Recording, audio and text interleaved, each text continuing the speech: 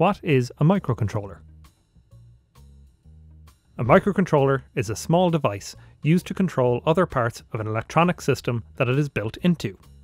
If you've ever used an electric toothbrush, a keyboard, a television, or pretty much any electrical device, you'll have used something that has a microcontroller inside.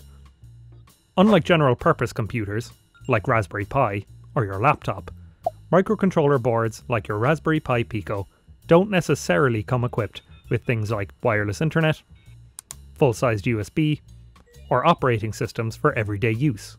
Instead, microcontrollers are much more pared-back devices, which typically use a combination of a processor, small amounts of memory, and some onboard peripherals to carry out instructions given to a larger system.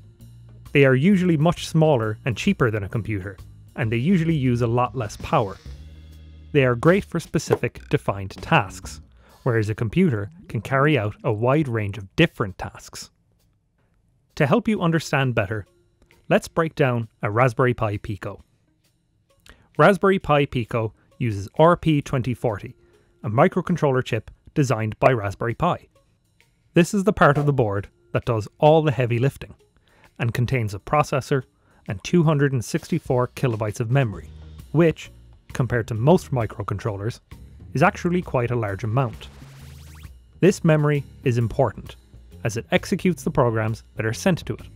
All of the instructions, in the form of code, that you give your Pico will be processed in the chip, with the resulting output communicated to the electrical contacts, known as pins, on either side of the board.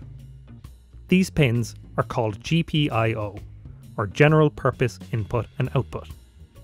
Connect header pins to these, and you can use them to easily control things like LED lights, buzzers, sensors, and displays. You'll find the pin numbers on the back of your board, but we've also supplied a diagram you can access and download online with all the pin numbers for you to reference. These bumps you see on the outside of the board are what are known as cancellations. These allow you to solder the board directly onto other circuit boards for more complex projects. You'll also notice 3 small pins at the bottom of your board. These are debug pins, used for finding errors in your programs. Starting off, you may not use these very often, but as you write bigger and more complex programs, they may prove useful. At the top, you'll find a micro USB connector.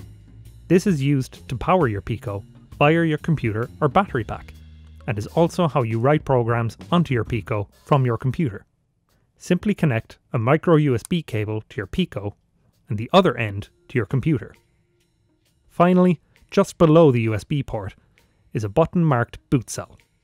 Holding this down while plugging your Pico into your computer will make it show up like a hard drive or memory card. Opening this will let you navigate to the Getting Started with Pico page by clicking on the index.html file. Now that we know what the parts of the board do, how do we actually get it to do things? Amongst other options, Raspberry Pi Pico supports MicroPython, a beginner-friendly programming language based on Python. If you've ever used Python before, MicroPython will seem pretty familiar. If you're just starting out, check out the book Get Started with MicroPython on Raspberry Pi Pico from Raspberry Pi Press.